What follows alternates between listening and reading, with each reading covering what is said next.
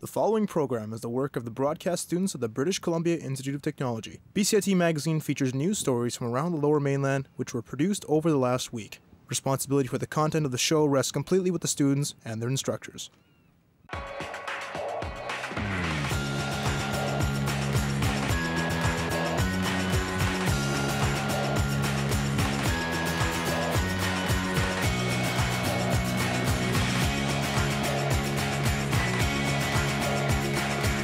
Today on BCIT Magazine, residents in Maple Ridge protest the drug use at a homeless shelter in their neighborhood. Two BCIT students take the trip of a lifetime to help those in need in rural India. And a woman's self-defense class comes to BCIT.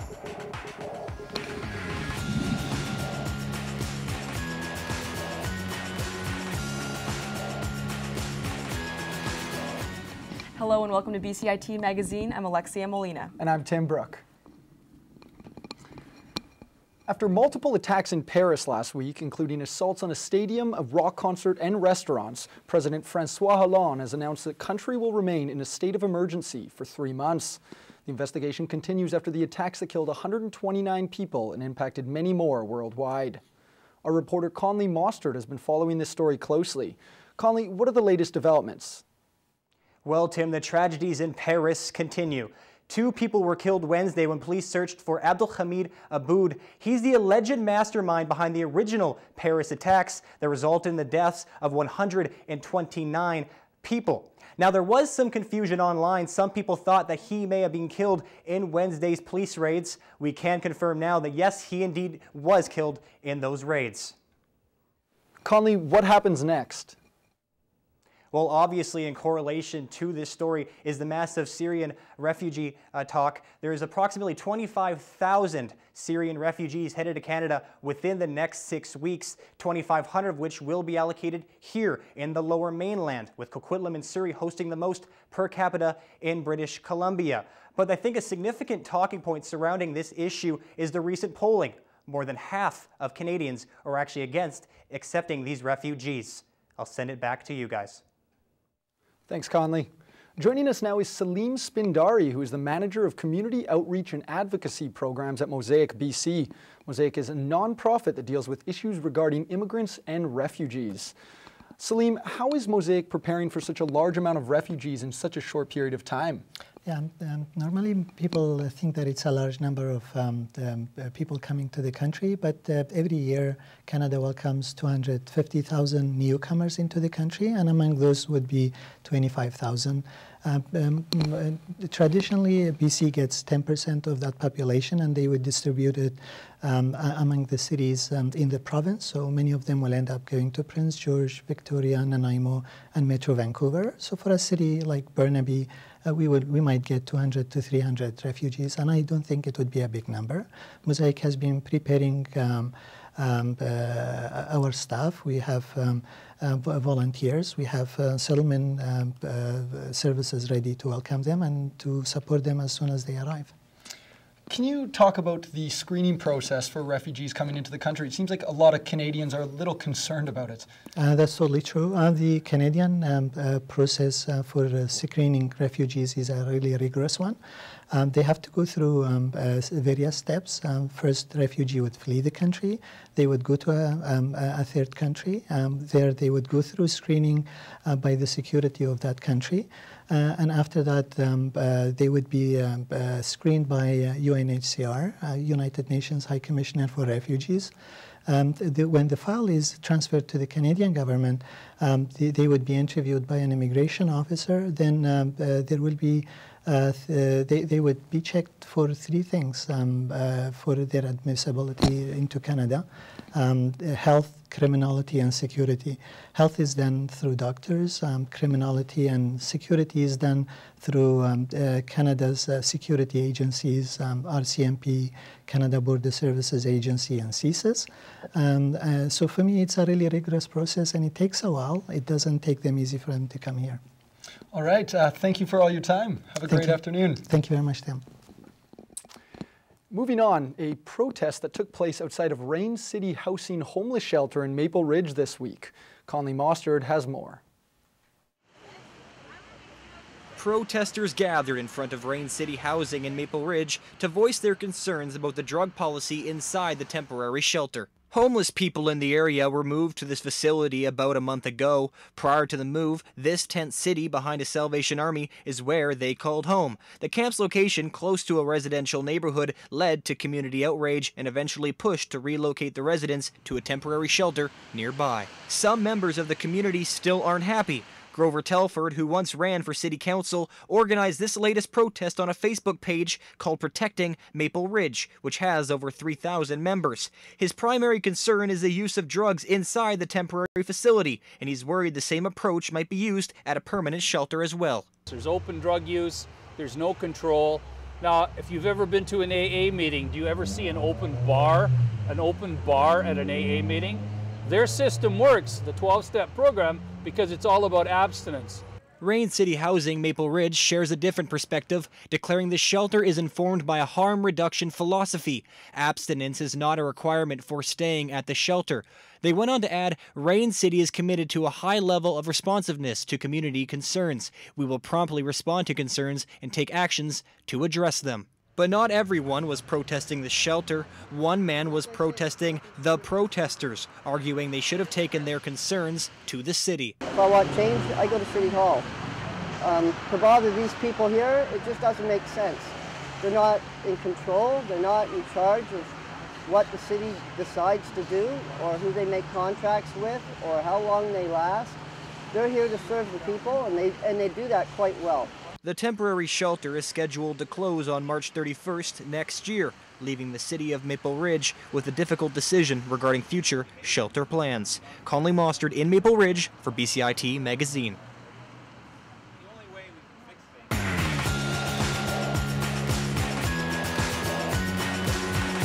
Coming up next on BCIT Magazine, a Tawasin family is coming together to save their son. And BCIT holds its first annual stem cell donation clinic.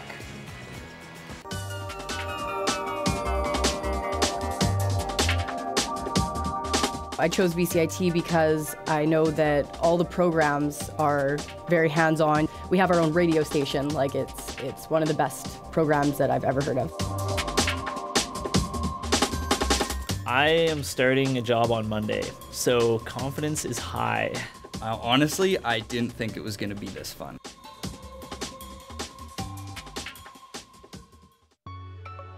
A defining moment for me was when I finished my first internship and got lots of really great feedback from industry professionals.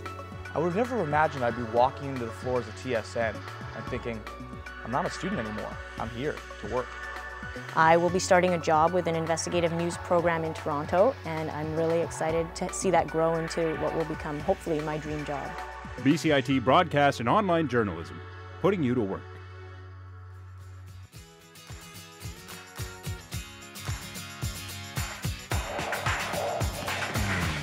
Welcome back. A couple of BCIT students are heading overseas to put some of their knowledge to good use. Two prosthetic and orthotics classmates will be traveling to India in December with equipment that could drastically improve quality of life for patients. My co-anchor Tim Brook has more.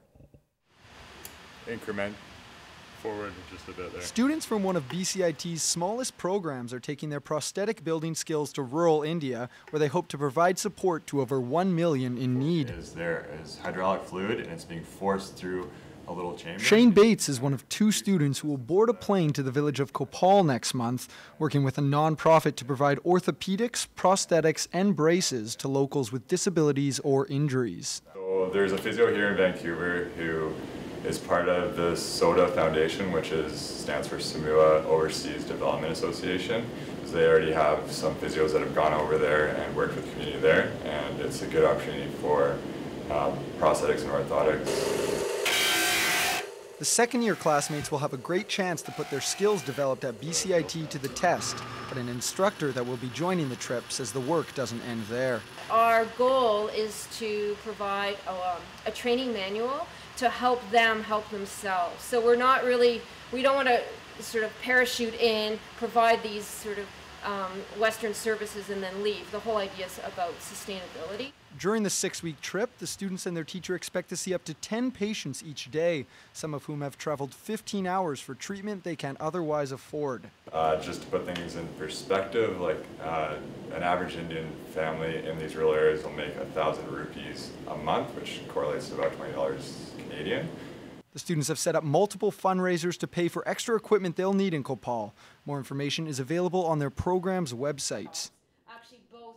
Tim Brooke in Burnaby for BCIT Magazine. One brace and the other one. Free self-defense seminar empowering women is coming to BCIT. Shaquille Majuri spoke to one woman whose life has been changed by the program.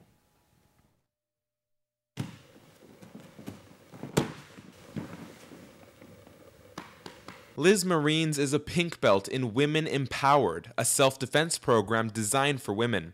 She trains here at North Vancouver Brazilian Jiu-Jitsu. Women Empowered strives to not only help women defend themselves, but to recognize threats early and build confidence. Quite a long time ago, I had a dream where I was getting attacked. And I had some martial arts experience, but in the dream, I didn't know what to do. Since then, Liz has been training for over a year. She says the most beneficial part of the program has been the confidence she's gained. For me, it's just having an answer to any of the attacks that I think would happen. Her husband, Mark, is the head instructor at North Vancouver Brazilian Jiu-Jitsu. He says he can see the difference in Liz since she started training. The dream that she had, where she didn't know what to do when she was attacked in the dream, that really led her down this path of, I need to find a better answer. And I feel that she has grown greatly. Mark and Liz are heading to BCIT on November 25th to run a free Women Empowered seminar. Other women training at the school say there's no reason to miss out. It's a very empowering feeling to be able to feel like you can take care of yourself just a little bit more than you did yesterday. I came to the open house and I started the following week, and I've been coming since. So I would say just let your guard down. It is a serious subject, but we're just there to have fun, teach some moves, and just, come away learning some techniques. Liz, who now helps teach the Women's Empowered program, is excited to work with students on campus. Shaquille Majuri in North Vancouver for BCIT Magazine. The 2015 Canadian Space Summit starts this week with talks detailing Canada's role in space exploration. To kick this off, the H.R. MacMillan Space Centre is holding a free public event.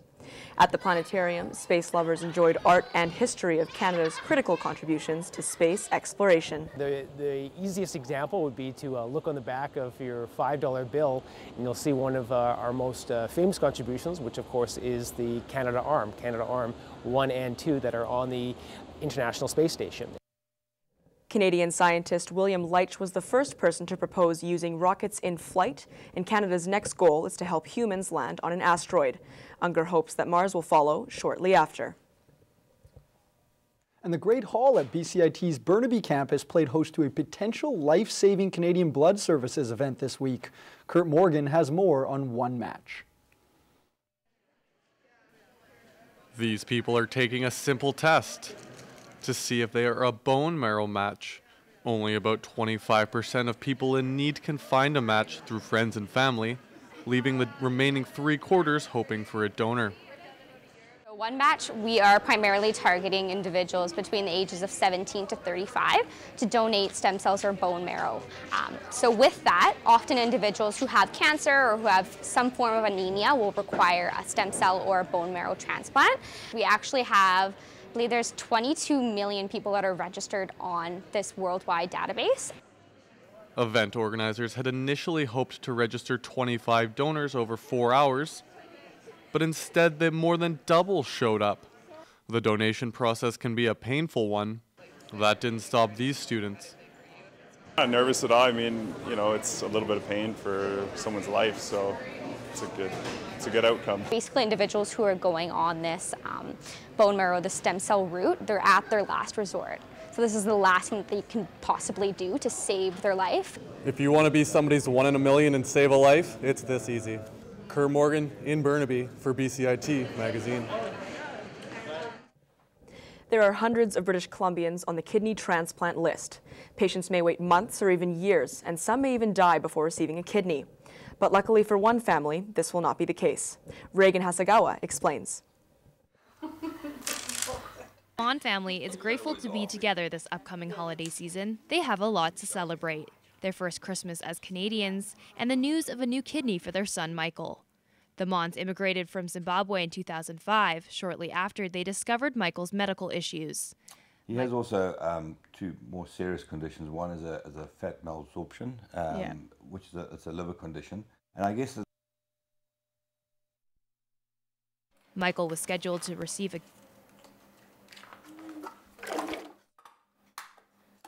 gallstones. Surgery was postponed.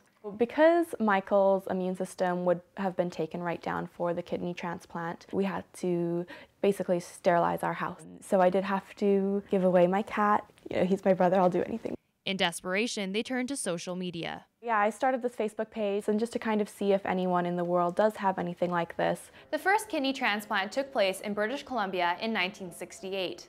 Since that time, more than 6,200 transplants have been performed in our province.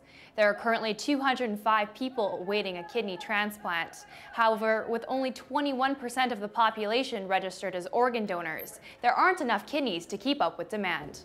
A huge percent of people think they're registered because 17 years ago there used to be a sticker on a driver's license. None of those people are registered unless they got on board with the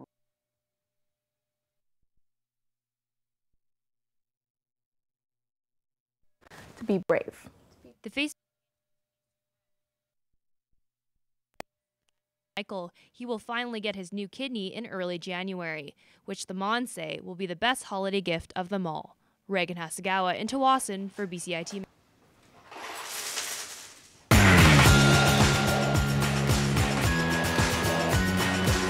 Up next on BCIT Magazine, a major beer company gets bottled up.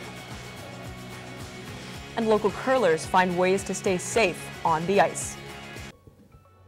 The most rewarding thing for me has been the relationships I developed in the program, both with instructors and classmates. My sense of confidence has never been higher. I mean, this program's offered great opportunities to be in real world, real industry situations, and being in those moments and knowing I can contribute, I can do this. It's exciting to be in this industry and to meet lots of great people and to make amazing friends. BCIT Broadcast and Online Journalism, realizing your potential. Standby graphics, ready camera one. If you want to experience the fast-paced world of news, today on BCIT Magazine, striking, make magic on a movie set, frame, and action, or bring your creative ideas to life, BCIT's hands-on training will get you started. BCIT Television and Video Production. Your possibilities start here. Do you like coffee? Do you like money? Then you should come down to the Career Cafe Chat, where you'll be able to speak with industry professionals and career specialists. Now, every program has a different date that they're hosting this event, so be sure to check with your instructors. Are you looking for a career in the trades? If so, come out to the information session on December 2nd at BCIT from 6 to 8 p.m. You'll learn about a number of trades, including CNC machinist and power engineering. Are you looking to learn how to play racquetball? If so, come out to BCIT Rec Services Learn to Play Racquetball event every Wednesday night. You can sign up at the BCIT Rec Services front desk. Vancouver's Molson Brewery has crafted and shipped millions of liters of beer for almost 60 years. The operation at the iconic building on Burrard Street is now moving to an unknown location, but, as Kyle Balzer reports, the move could stimulate interest for local brewers. Main Street Brewery has been in business for almost 2 years, crafting and distributing beer for people in the Lower Mainland with local interests. There's some amazing breweries happening in BC right now. Some of our friends are making phenomenal world-class beer. Pike's company even has other local craft breweries working together to build up the community. We've seen pretty sizable growth since we've opened. Huge community feel around the craft industry anyway, so having great neighbors like Brassneck, 33 Acres, and now, the rest of them all popping up to the Steel Toe, the Red Trucks. So it makes it a really dynamic area of Mount Pleasant. Beer giant Molson is selling their building on the foot of the Burrard Street Bridge. Pike thinks that the move comes from the local market boom in addition to its aging walls. The Molson facility has been around for so long now that I can imagine that a lot of the technology in there isn't at its peak. We reached out to Molson. They were unavailable for comment due to confidentiality reasons, but sent a statement that a purchaser has been found for the 60-year-old building, and a transaction could be seen as early as the first quarter of 2016. So what are consumers choosing to drink? Tending to drink more and more local craft beer, but as in terms of buying standpoint, out of like a pub or an establishment, for myself out of a liquor store would be Budweiser. I think it just kind of factors down to like the taste. I don't really like a heavy, darker beer. Like I know some people prefer like a Guinness or like almost a beer that looks completely black. Like I like something that's more light. Even with Molson's move, Pike believes that people will not lose their natural taste. Eventually, there is going to be times when those people change over to the craft sector as opposed to drinking what they've drank for most of their lives. I don't think we should judge people on what they drink. Kyle Balzer in Vancouver for BCIT Magazine. Curling enthusiasts across the country breathed a sigh of relief when they heard Olympic curler Brad Gushue was recovering from a nasty fall at the Master Grand Slam of Curling last month. The incident not only worried fans, but added fuel to the debate about whether curlers should wear mandatory headgear. Our reporter Sergio Vargas went to a local rink to see what some clubs are doing to combat injuries. Keeping their feet on the ground is a stronger focus for curlers these days, even experienced ones like Ruth. He hasn't thought about wearing headgear before, but thinks it's a good idea for certain curlers.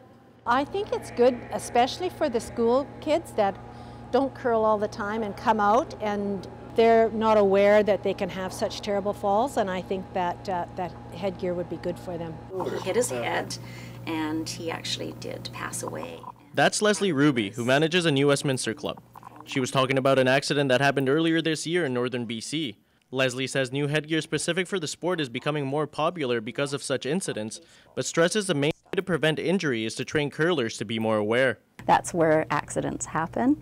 People running down the ice, people tripping over our backboards or the boards or rocks and not paying attention. Generally, curlers are quite aware of their surroundings. Now, there aren't many recorded injuries in curling, but a study released by the Public Health Agency of Canada said that 90% of injuries that did occur happened from a fall, 30% of which involved a head impact. The study concluded that the best way to prevent injury was from wearing proper footwear. Although Curling Canada suggests certain footwear for different situations, they're happy to see headgear becoming more popular. Not stepping onto the ice with a slider. You always only use your slider if you're delivering a rock. Otherwise, you have grippers on both.